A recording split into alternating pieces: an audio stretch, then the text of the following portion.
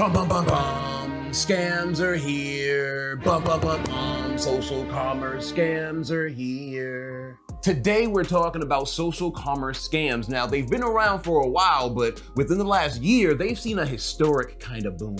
A new study by cybersecurity company Checkpoint found an alarming 80% increase this year over last in malicious phishing campaigns aimed at online shoppers. 1 in 4 reports to the FTC about shopping scams began on social media, with 94% of those scams taking place on Facebook and Instagram. For those who may not know, anything having to do with online shopping through social interaction is what we like to call social commerce. Not to be confused with its father, electronic commerce. That's where you just buy something online. Think Amazon, Walmart, Staples. Social commerce is the ability to purchase a product from within a social media platform itself. Think Facebook, Instagram, Snapchat. Social commerce is an industry that racked in $34 billion in 2020. It's so powerful that when Nike and Snapchat partnered up to promote and sell the Air Jordan 3 Tinker after an NBA All-Star game, they sold out in just 23 minutes. Leave it to Michael Jordan to even sell shoes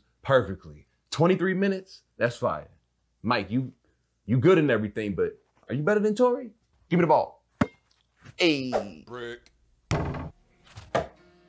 But with great gains come great losses. In the first 6 months of 2020, there was a reported loss of $117 million to these scams. See, within the last year, because so many of us were stuck at home, a slew of new ways to purchase online arose. But so did a problem.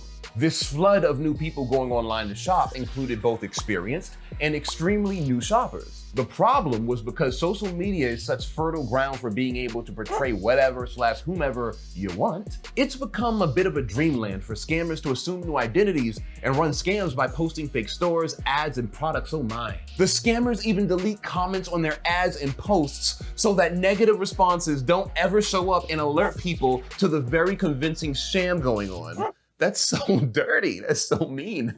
And when I say convincing, there are a lot of new sketchy possibilities. Meet Heather Harper. Heather is a huge collector of sea glass, loves it, can't get enough. One day she's scrolling through a Facebook feed and comes across an ad for an amazing custom sea glass Christmas tree. Oh yeah, that's a good looking custom sea glass Christmas tree.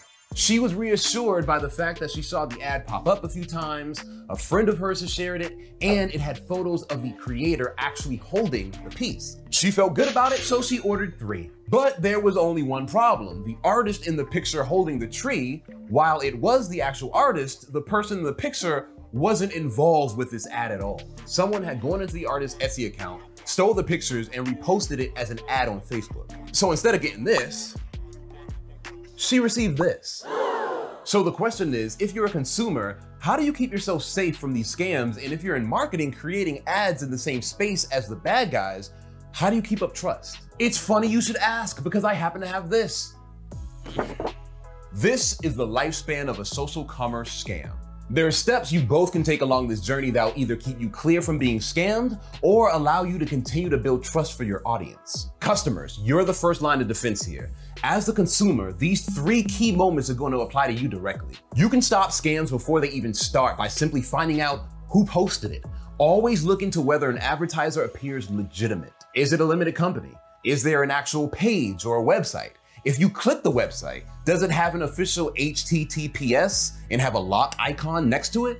Is it Amazon.com or Amazon.co? If you see something really convincing that you're just not sure about, check out scamadvisor.com. Go to the website, put in the link, and it'll tell you immediately if it's a scam or not. Marketers, these are the key parts that you can shore up in your own process to build that trust back from an audience that may have recently gotten duped. Test and ensure clear and transparent ways for consumers on social media platforms to report scams involving your brand or your content. By educating and informing consumers to spot scams in advertisements, you'll build that trust. Don't hide the fact that these scams exist. Constantly update your audience on the biggest ones making the rounds in your industry and what to look out for.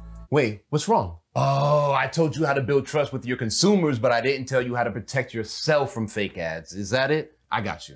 A sad truth is that scams are here and they aren't going anywhere, but you can utilize some tools to measure fraud. Our best approach to digital advertising fraud is to not rely on a single channel as your main driver of traffic to your website or product.